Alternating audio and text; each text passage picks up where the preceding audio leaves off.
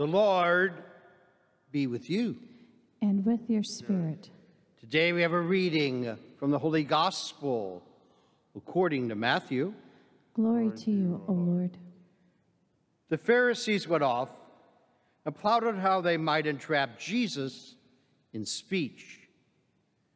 They sent their disciples to him with the Herodians, saying, "Teacher, we know that you are a truthful man, that you teach the way of God in accordance with the truth.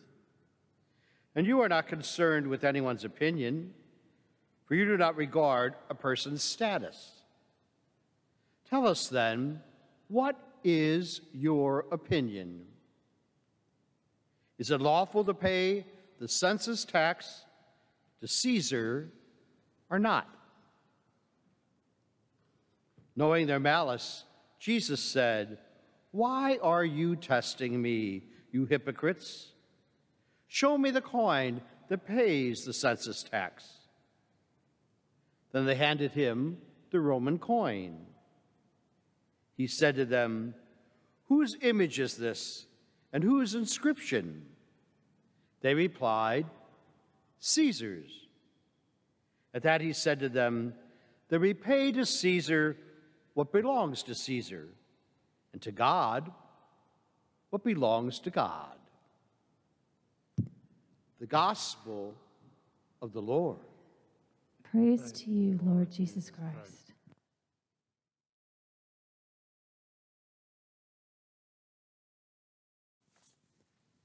Well, this does not look so good. How are you, old buddy? Big L, I can't hear you. Could I take the bag off? Okay.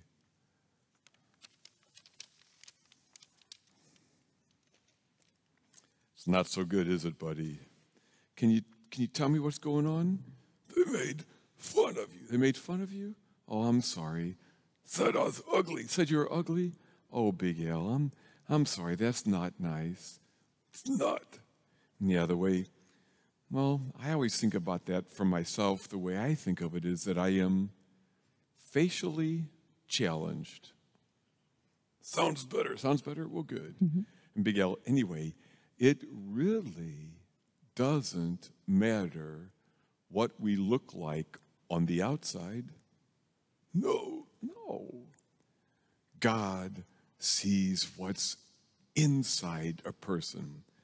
God sees the beauty that God put inside of every person. Look. Well, Big Al, it's not like I can see it that way. God just sees into your heart. Whoa. And you might have been called some other names, but I know a name that God has for you. What? God would say, you are, beloved. Whoa. Mm-hmm. Me? Mm-hmm. Big L, people can call us names, but they can't take away the name that God gives us. God who knows that there's goodness inside of every person. God who would call us beloved. Okay, I will. Bye. Big Al reminded me, boys and girls, to encourage you to be careful and kind with the words that you use. That's right, and if anybody ever calls you any bad names, I'm sorry, you don't deserve that. But may you remember that God thinks you're amazing. That God sees deep in you and knows that deep down you are good. And God just loves you a ton.